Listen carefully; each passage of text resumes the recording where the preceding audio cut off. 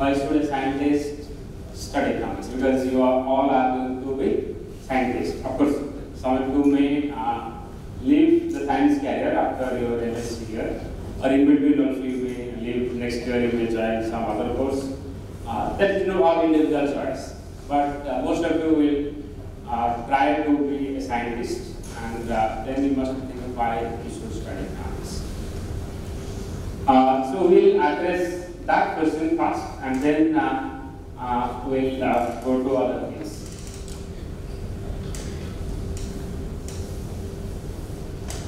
So economics, now I'm not going to give you definition. That will come at the end of today's lecture or the next lecture. Economics basically helps you in making good decisions. Again, you must be thinking that what about other people who don't study economics? They are able to make any good decisions.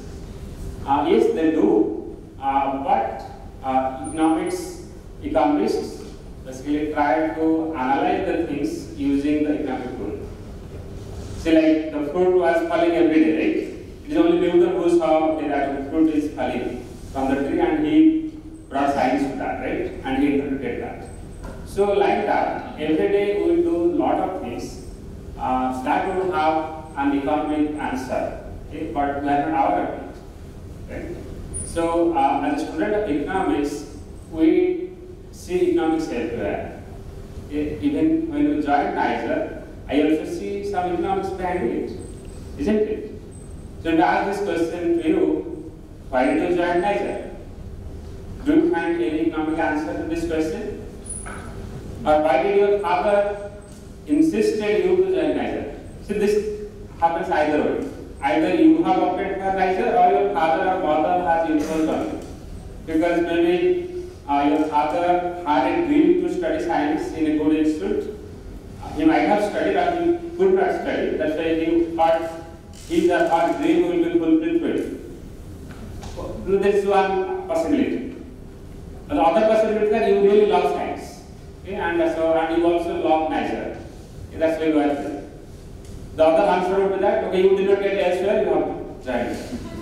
So, there will be multiple choices. And so, put it in math. So, and the number will be quite distributed. It's not that everyone will say that, no, my father only said that we will join NISER. No, it will not be that. 100% it will not be the answer. But definitely 20% students will say, yes, I did not know what to study, but when father said, no, you apply NISER, that's why I will join. How many people agree with this answer? Raise your hands. That your father said to join NISER. No? Or you are again scared to raise your hands? No? No, your father did not insist you. Then that is very good. So that means all of you have decided to join NISER? Yes. By choice? 100% answer is this? Yes. I don't agree with this. But if you are saying, okay, I will believe it. Because you are saying I have to believe it, I have no other option. But if that is the thing, then again the second question will be why NISER? Why not other institutes? Because your rank, came to NISER only, not elsewhere. That's why you joined NISER. Or there is scholarship here, if you study in NISER, there is a scholarship. So, that's how, that makes a lot of, that is an incentive. And financial incentive is a very strong incentive. In fact, I should tell you, when I joined MPhil, Master in Philosophy, I did in Kerala. So I have very strong connection with Kerala. So in many classes, you will find I am talking a lot of things about Kerala. Not that all things are good, there are many bad things also. I will talk about that also. But anyway, when I joined MPhil at Center for Development Studies, Thiruvananthapuram, the main incentive was 2,500 rupees scholarship per month. Okay? Because my father had said that after post-graduation, I will not give money to any of my sons. So funding will be stopped. Okay? So I thought if I join MPhil at CDS, then I will get 2,500 rupees. So I don't have to ask for money to my parents. Right? And that time, I am talking 2004. So that was, at that time, it was a reasonable, good amount of money. Okay? So money actually definitely helps us in making some decisions. And some of you might have joined NISER, thinking that over here I will get scholarship. So money makes your decision easy. The other choice would be that if you study in Niger, probably your job prospects will be better. There is again economics behind it. That studying science in Niger would give you a better job, and that's why I studied science. So some other students would be thinking studying science in Niger is less costly, isn't it? Because studying elsewhere, it would be really expensive. Now many private universities have come up, and they are providing also good education, but then those are very costly, right? But studying in Niger is less costly, so it makes all economic sense to join Niger, right? So there is economics in it, right? When you join Niger, there is some economic rationale behind it. And some of you may also leave science after your MSc here, thinking that probably that you could see better opportunity elsewhere than science. So there are economic rationales behind your decision making. And in fact, very recently, someone has written a book, Economics of Small Things. Okay, like the God of Small Things. Yes, from Kerala. Yes. Like that, there is a book written by Sudipto Sadangi. He is working in Virginia Tech, USA. He has recently published a book, Economics of Small Things. If you are interested, you can read that book. I'm not advertising for the book, but it's a good book. It's and it's 250 rupees or something. That student edition. Yes. So then the next question will come that what else you would have done if you are not selected in Niger? If I ask this question to your students, I always ask the question to the backbenchers, not the front. So whoever sits in the front row, I don't ask anything. So the question will always go to the backbench. Yes. So tell me, if you were not selected in Niger, where you would have joined? Yes. Now we'll go back. When I go back, probably I'll not be visible in the camera, but it's okay. Yeah. So can you tell me, if you are not selected in Niger, where else you have joined?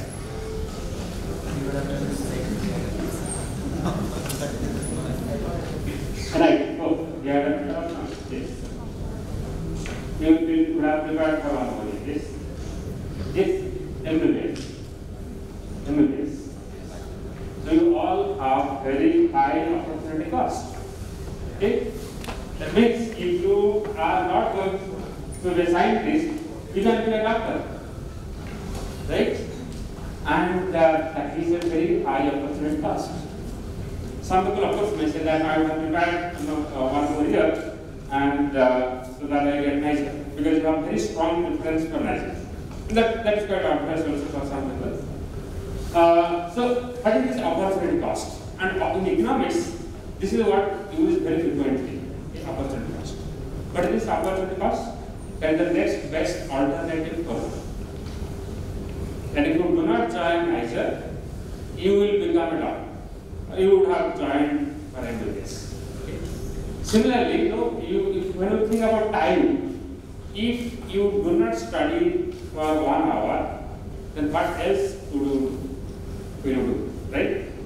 So that is your opportunity. So for example, if teach at Niger, where else would I teach?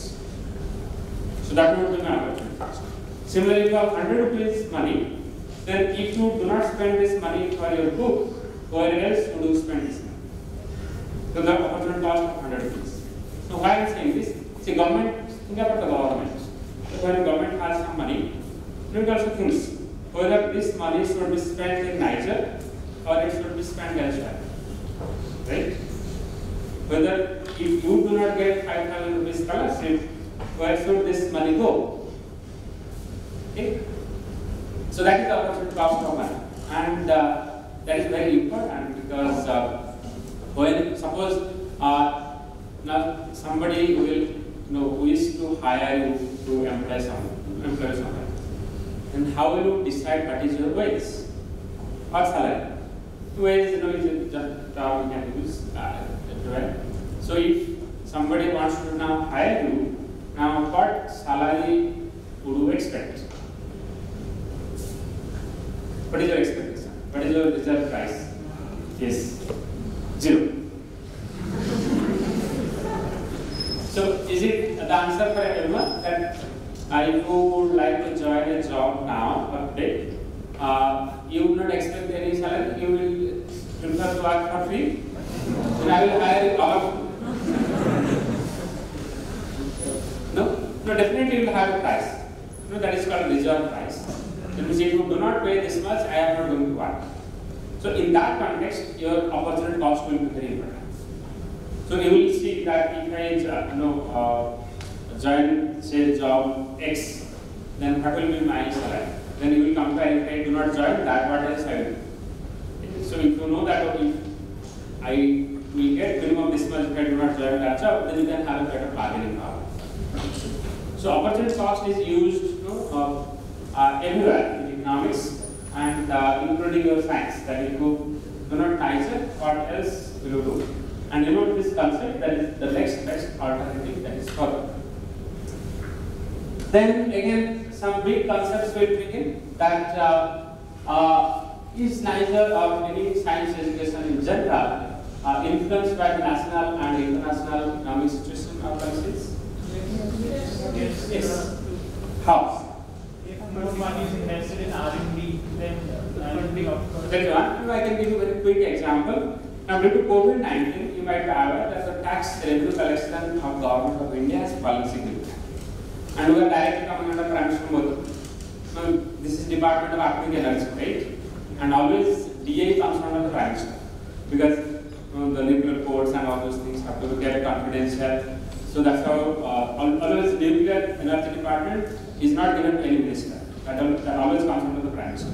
Okay? So we come under the Prime Minister directly. And so when Niger was set up, Manmohan Singh was very generous. He just sanctioned 900 crore at one stroke. Okay? And that's how this campus was, this beautiful campus has been constructed. It's a beautiful campus, or not?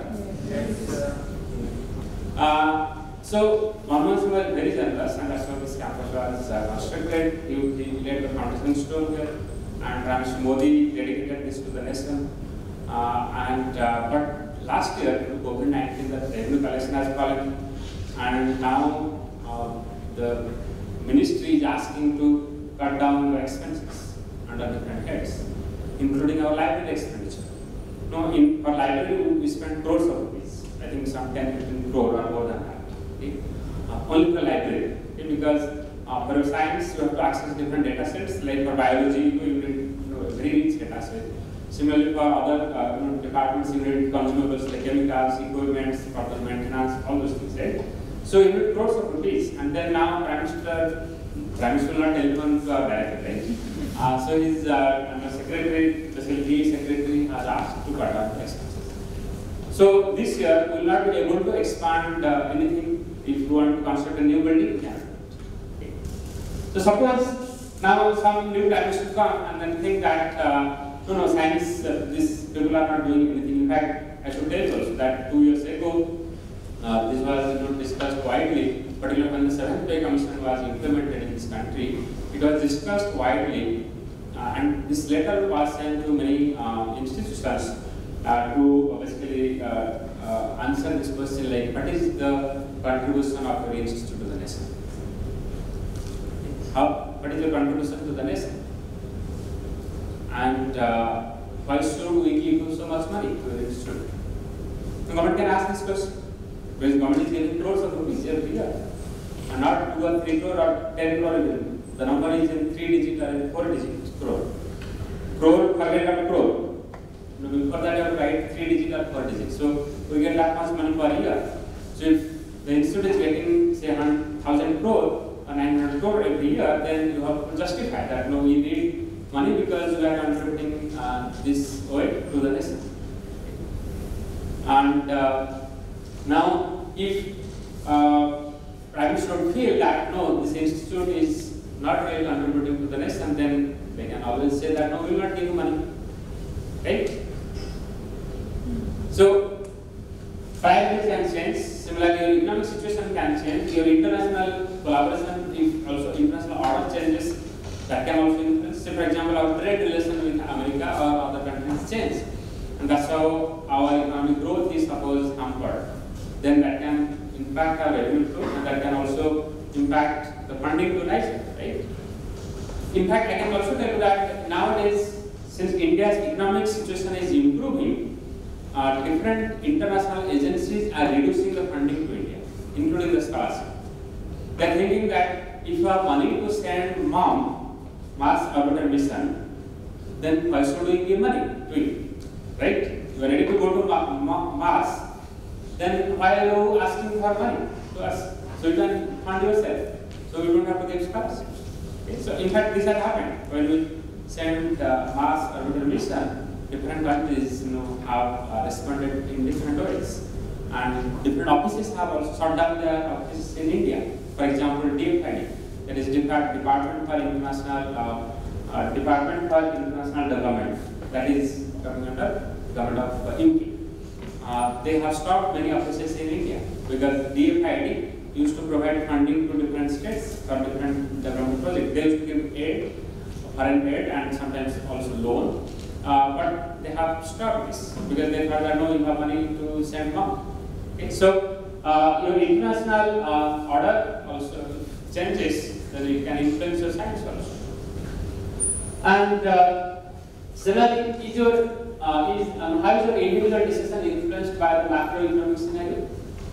Do you understand when I say macroeconomic scenario? Yes or no? Yes, like the GDP knows how GDP growth was. Like now, what is the GDP growth that we recorded in the first quarter of this year? Do you remember this? Do you study newspaper? Yes? Minus? Minus 20. In the first quarter of 2020-21 fiscal year, the GDP has shrunk by 24%.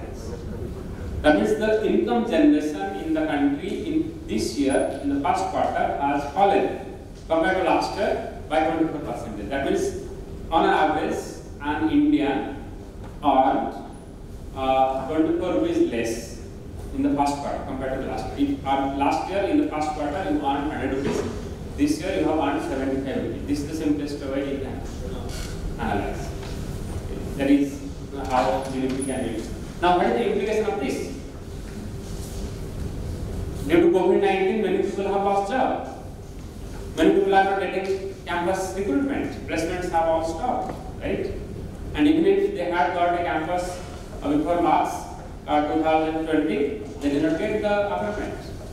So these are the implications. So that means individuals can also be influenced by the macroeconomic scenario. Similarly, your job prospects, you also analyze that okay, in the coming years, which subject will give better job. You analyze that, right? That's why you have also joined Nigeria.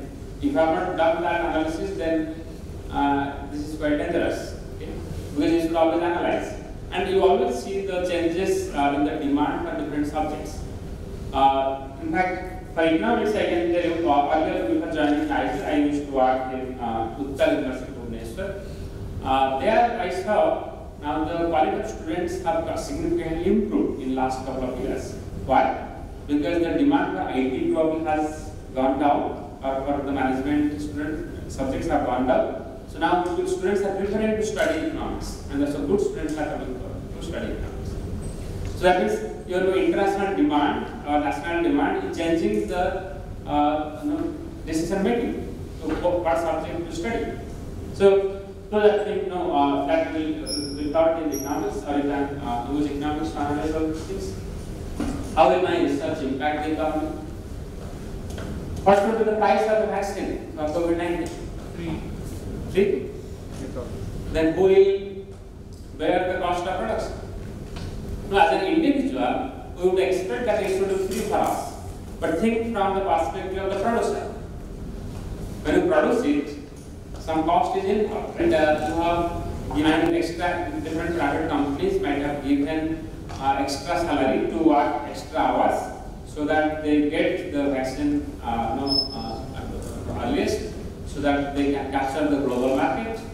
And so they have spent crores of rupees, or even we can say $1 billion. So now that cannot be given for free.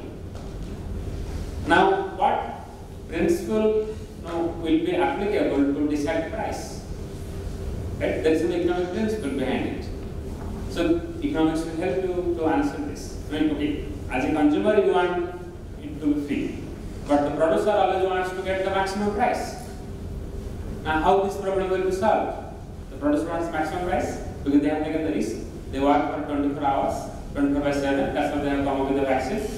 And they cannot give it to you for free. If government subsidizes, that is all fine.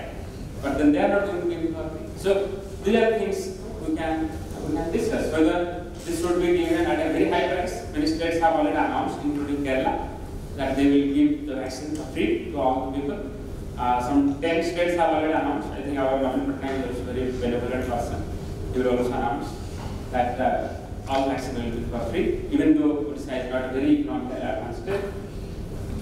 Then what are the implications of importing technology from other countries, including vaccine?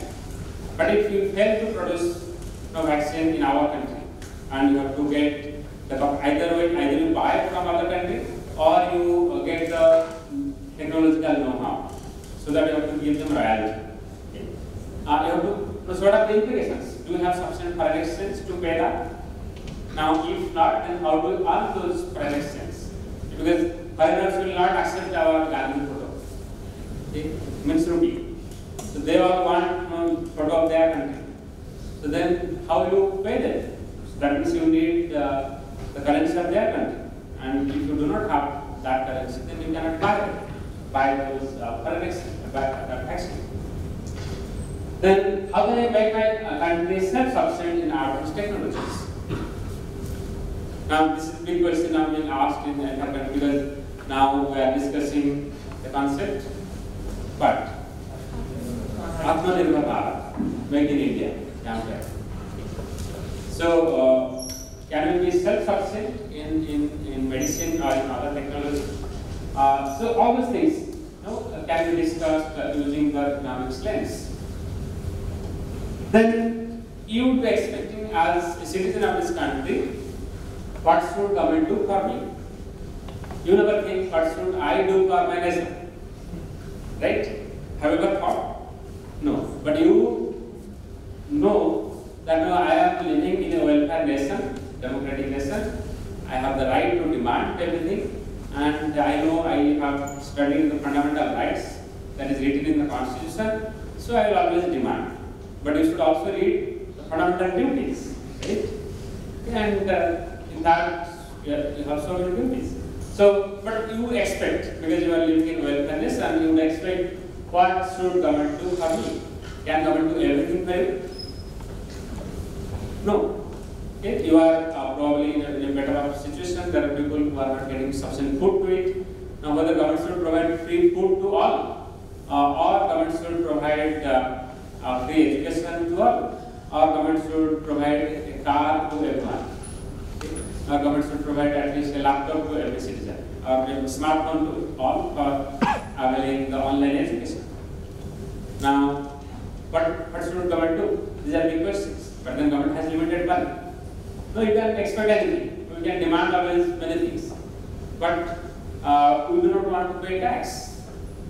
Then if the question will come that, okay, what are the roles of the national government, union government, the state government, and the local governments like Panchayat Raj institutions, and then the urban local bodies, municipalities, and all those things. Have you ever thought from where government gets money? You must think only tax. But then how many taxes are there? How much tax can be imposed?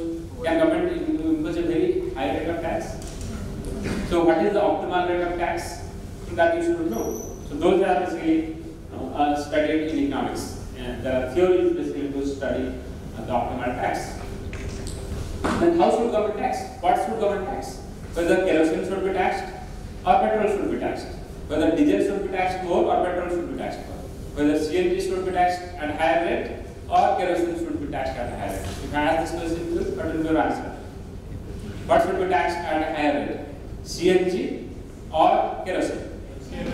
Why? Because it is not good for environment. But what is the reality? Kerosene is sold at the cheapest rate. Why? Because you have a distribution, redistribution objective. because we assume that, not assume, it is fact that the poor people use kerosene.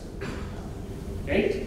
That's how we are not able to impose a very high rate of tax, although it is the dirtiest energy. Okay. So, and there is a conflict between these two objectives. If you want to fulfill your environmental objectives, then kerosene should be taxed at the highest rate. But then it is not possible because you have redistributive objectives, because this is used by the poor people and you cannot tax it. And if you use the ability to pay theory, then kerosene is not actually really calling for a higher rate of tax because poor people use it. On the other hand, CNG is used by the rich people, and that's how it should be taxed at the highest rate. Okay, so we discussed those theories. Then why should we trade with other countries? During this COVID-19 also, you must have read in newspaper the trade war between America and China. Similarly, whether India is losing or gaining out of this. Similarly, there is also some argument between USA and India on trade, because Trump was telling that you are not buying our product, you are not letting our products to be sold in your market. Okay, so why should we import your products? Then what are the economic principles behind it? Should we have trade at all, or we should close our borders? When we talk about the visa, when our people go to the other country, we talk about visa norms. So basically, that is coming under factors of production: land, labor, capital, and organization. We will be discussing those things in details. Then comes, why are some countries richer than others? Have you heard this question? Why? Why are some states richer than others in India? For example, this big question: why some nations are richer than others?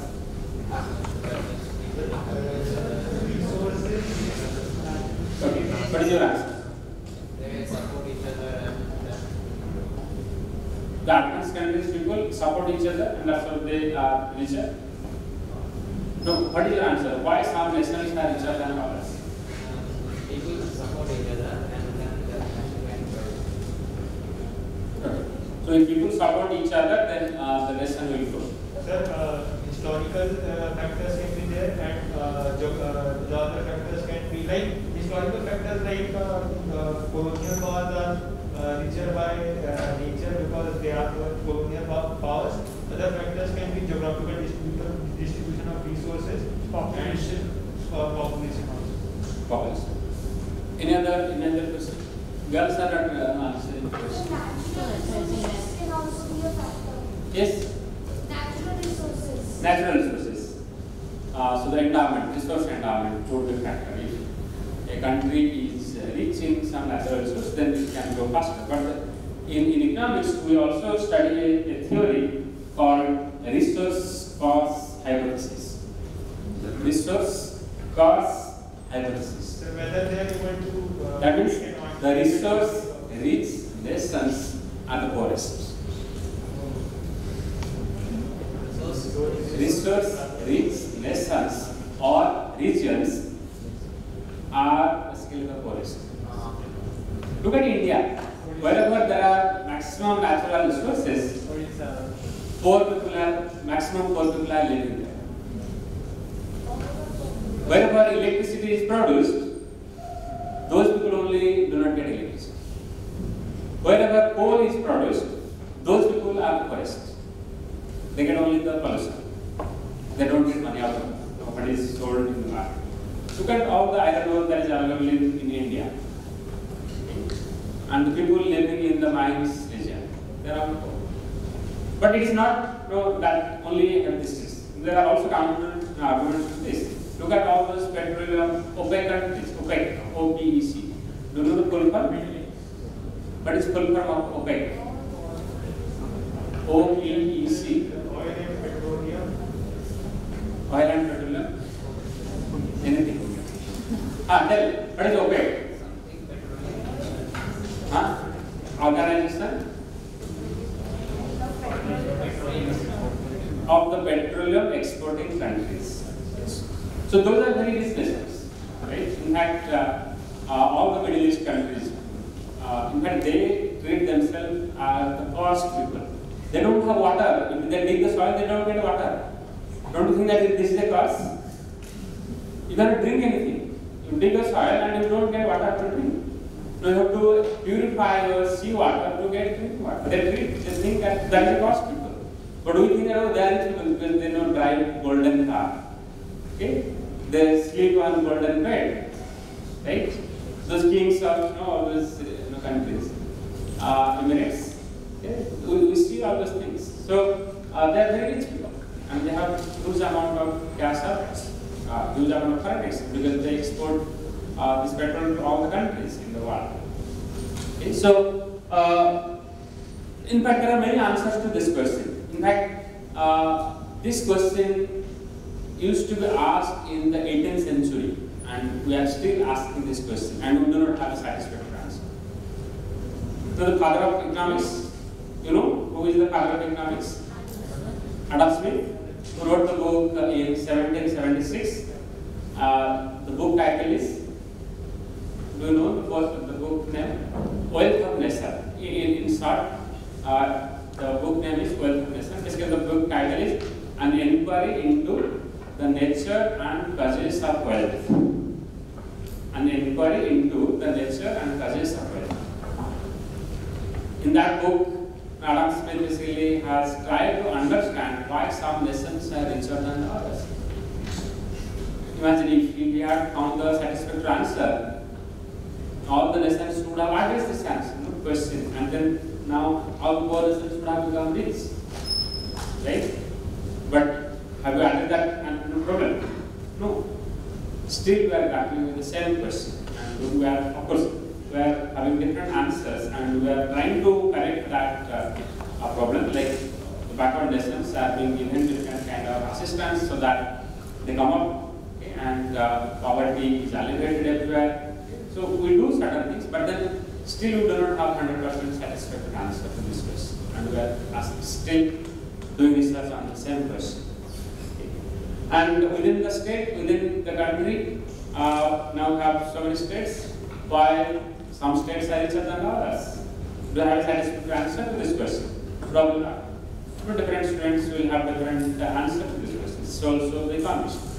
But still, government is trying to do a lot of things. Okay? Government is trying to provide support to the weaker states, and of course it also provides support to the advanced states, but then the problem has not been addressed. And then what is the best way to alleviate poverty? If I ask this question, now in India, suppose you have 21% people are living below the poverty line. So that means out of 130 crore people, 21% people are living below poverty line. So approximately how many crores? 26 crores people are living below poverty line. And that number also varies across states. In Odisha, out of 4.5 crore, 33% people are living below poverty line. In Kerala, the number would be 6%. In Bihar, the number would be almost similar to Odisha's case.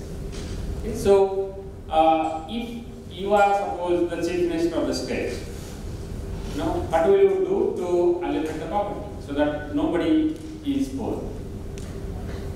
Now, assume that you are chief minister like Nayak movie for a day. So what will you do? Yes. Education. Education. Bring more investment into the state. Yes. Bring more investment into the state. Bring more investment to the state. Job opportunities. Provide job opportunities. So if you will become the chief minister, you will provide job opportunities. What kind of job will you provide? Manufacturing. And jobs are all falling because of automation. Now machine is working everywhere, and no human being wants to do hard work. So you have to develop skills according to the new era. No, so ultimately now I asked 4 5 students, now you gave 5 answers. Now what will chief minister do? Say now chief minister will think. See, when I ask 5 economists, they give me 5 answers. Now which answer should I pick up? So chief minister also gets confused, and he does whatever he thinks is appropriate. So So, see, education could be the most powerful tool, but are we providing education? And it's not only namesake education, it should be quality education, right? And it took almost 50 years for the government of India to realize that universalization of education is important. When did we start universalization of elementary education? Only 2004. So right to education came only after 50 years of India's independence, right? And now, do you think that only private education is sufficient? What do you do with private education? You cannot operate your mobile phone, right? If you have private education, can you operate a smartphone? You cannot. Or you can probably, because nowadays speeds are also different. But you cannot take the benefit of the smartphone. You will only watch YouTube video. But the smartphone has become so powerful, right? Everything is available on your fingertip. So if you want everybody to use the smartphone in the smartest way, then they have to educate them. So I am providing higher education. Now, is higher education free in this country? Are we providing quality primary education to all? No. Probably, if I take an estimate of your batch, hardly 10% students would have studied in government school. Isn't it? All of you might have studied in private school. All of you would have gone for private coaching. Isn't it? To get into NIGER. You would have prepared for many other things, MBBS, IITs, JEE, NEET, and so on. So, at last we got NIGER. Or at best we got NIGER, whatever. So, that means people who do not have money, they cannot even join NIGER. Isn't it? That means government is not providing quality education. And that's why you have to go for coaching. And people who can afford coaching cannot come to NIGER. Is it not injustice? Okay, so but there are many questions. Whether we should provide education, then higher education, or primary education, and how much money should be spent. So big questions are there. Then is inequality bad?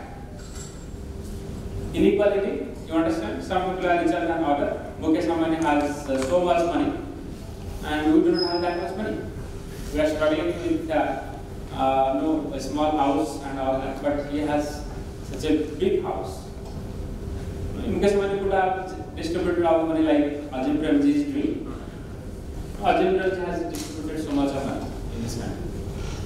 And but maybe Mukesh Ambani is thinking very big, we will give money quite late. But anyway, as of now, we see that very few people, in fact, Oxfam report says that maybe some 50 to 60 people, richest people of India, own half of India's wealth.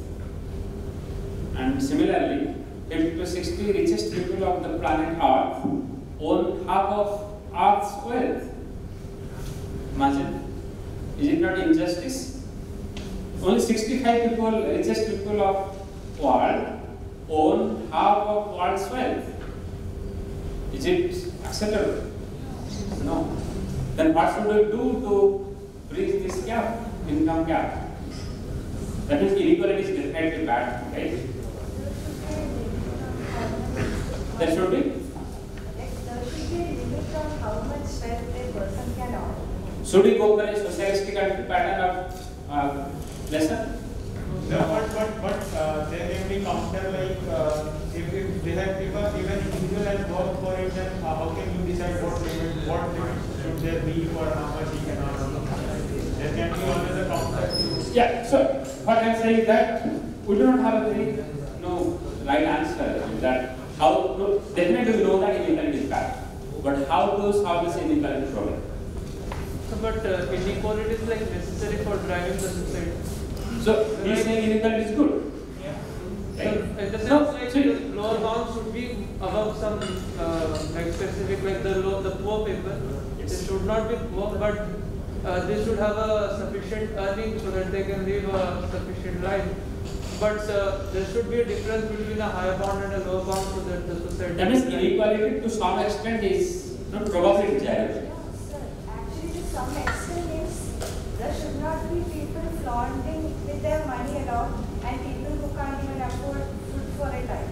If everyone in India can afford their food and basic educational needs, electricity and all, then people like Mukesh Ambani and all can earn as much as they want. But we should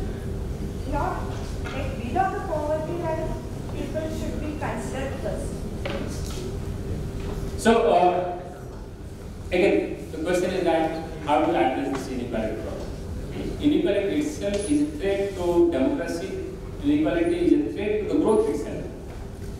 Because see, when your neighbor, in some other class when you discuss details about inequality, I will tell the story that when your neighbor is growing and it's not that he how to respond to this. Some people may say that no, he has done hard work, that's why he has grown. But sometimes you will find that no, he has not really done that much hard work, but he is growing some way. So then how to address this question? Similarly, some people did not have the opportunity to get education, and that's why we could not grow. So then how to address this problem? So there are many such issues that we will be discussing. And this one you all must think, right? Will study of economics make me richer? Isn't it? In fact, I should have put this in the first slide. Because everyone thinks, in fact, this time I have come with this slide, but another I asked the question to students, and they said that no, sir, we think that economics will make us richer. So that way, all economics teachers should be the richest people, right? So, do you think that economics teachers, all economics teachers are richer?